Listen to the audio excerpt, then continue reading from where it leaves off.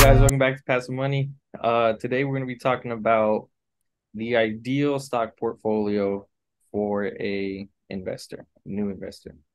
So, Kirby, do you wanna open this one up? I know this is on your list. Oh yeah, this is on my list. All right, so it's not. I mean, what like usually in this channel, we never really talk about the stocks that we hold. We give ideas. First off, we're not financial advisors. We're not recommending, but I'm going to give you an in-depth look on what I hold and how I believe that for somebody starting out, how it should be, breaking out. I mean, as you know, historically, I've always said diversification is not sitting there buying a whole bunch of stocks hoping one goes up. That's gambling. Um, I believe in doing the work, doing the hard work, doing the due diligence over and over again. And then once you do due diligence, you put majority of your money in those aspects. So when it comes to an investment portfolio, this is what I reckon what I do. Forget what I recommend. This is what I do. I mean, you can call me crazy or whatever.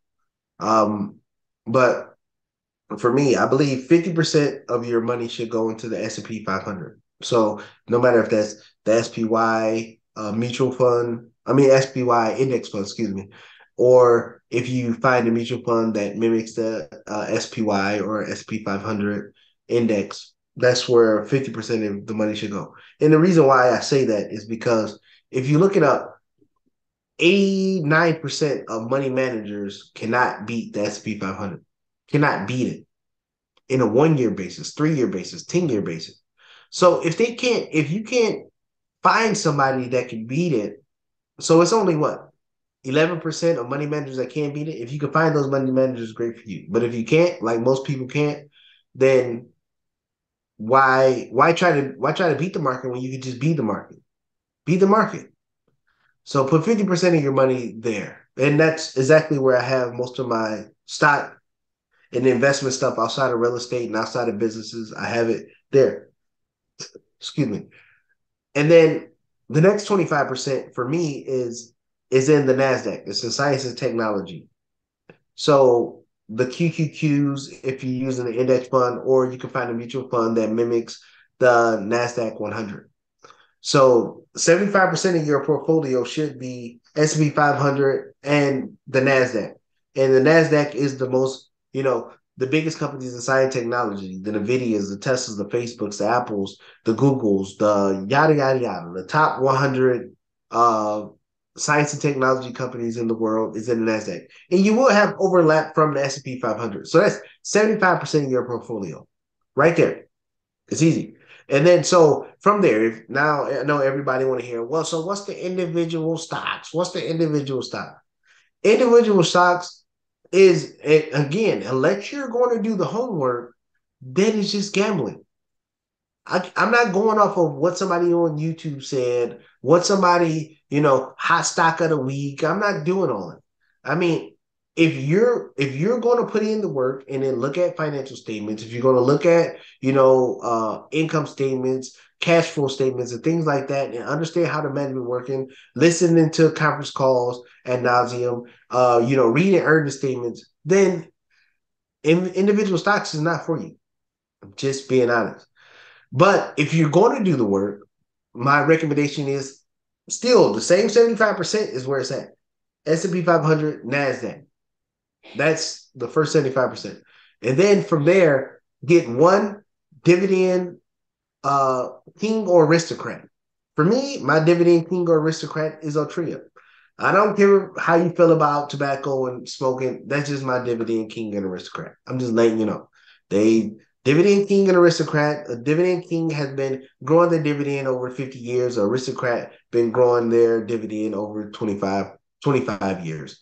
Altria is my dividend king and aristocrat. I don't care how you feel about it. That's just mine. You pick yours. That's fine. The next one is, and this is all with the bottom 25%. Since the first 75% is S&P 500, NASDAQ, and then my next one is a growth stock. I don't care what the growth stock you figure in, but I want something that's going to last for a long time. My growth stock is Amazon. Amazon pre-split, I was buying Amazon since 8/11. pre-split. So I don't know what that number is. I think it's like $40 or $32 after the split. But I've been buying Amazon's, 8-11 cents pre-split. And Amazon is the growth stock that I plan on playing for the long term, just because of the moat that they have being the biggest player out there. And then last but not least, of that 25%, I pick one that I'm just going to gamble all the way to the end. And for me, that stock is SoFi. And SoFi is playing in the is fintech, you know, uh fintech banking and things like that. And those are the things that I'm playing all in all. But it don't matter if you pick those three stocks or in the actual picking that one wild one that's big risk, big reward, and that's what SoFi is. I'm taking a big risk for a big reward. Uh, that's just one that you can go out there, but you don't even need that. You can just stop at Nasdaq, S&P 500. If you want to add a dividend king, you can add that, and if you want to add one growth stock, then you can add that, and just ride that out to nauseum. The last one, just having that big risk reward stock, that's totally optional. But if you don't want to have stocks at all, just Nasdaq, SP 500, and you'll be fine. But Alex, what you got? So for the stocks I use, um, I guess my strategy is a bit different. Um, and I invest differently from my Roth IRA than I do with like just my regular brokerage account. Um, in my Roth IRA, I mainly just invest in a Nasdaq mutual fund and a S&P 500 mutual fund. And that's Right. really all. Now, if there are pullbacks on really good stocks that I think have a lot of potential, then I'll buy into those, knowing that I'm still 24. By the time I can withdraw from the Roth IRA, those companies will probably be 10x what I'm purchasing them at or more. I did this with Amazon and I did this with Facebook when those stocks dropped. Right. So I didn't invest like tens of thousands, but I invested a couple thousand into each company, and those stocks have since come up. And Facebook is up 80 something percent right now, and um, Amazon is up like 30% or something like that.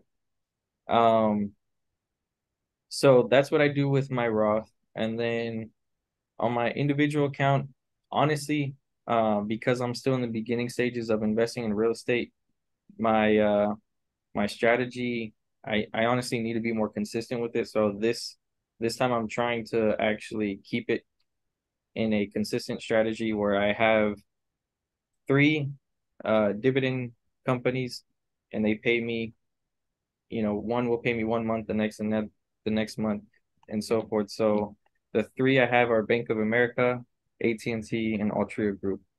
And so I have those as dividend stocks. And then I invest in the S&P 500 just for an alternative to saving for real estate.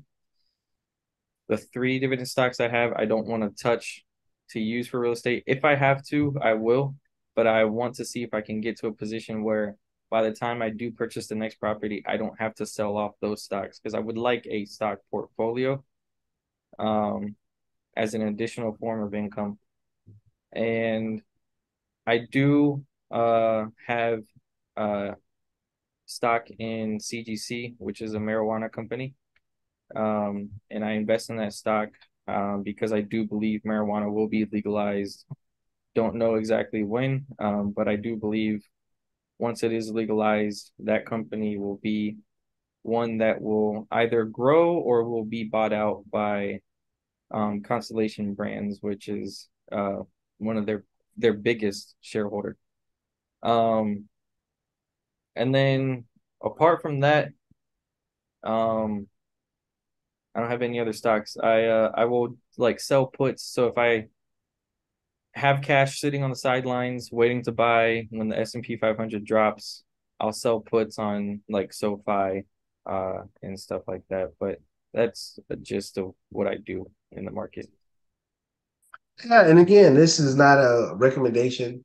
I mean, for me, it's just saying what allocation should be where. And again, me and Alex do it two different ways.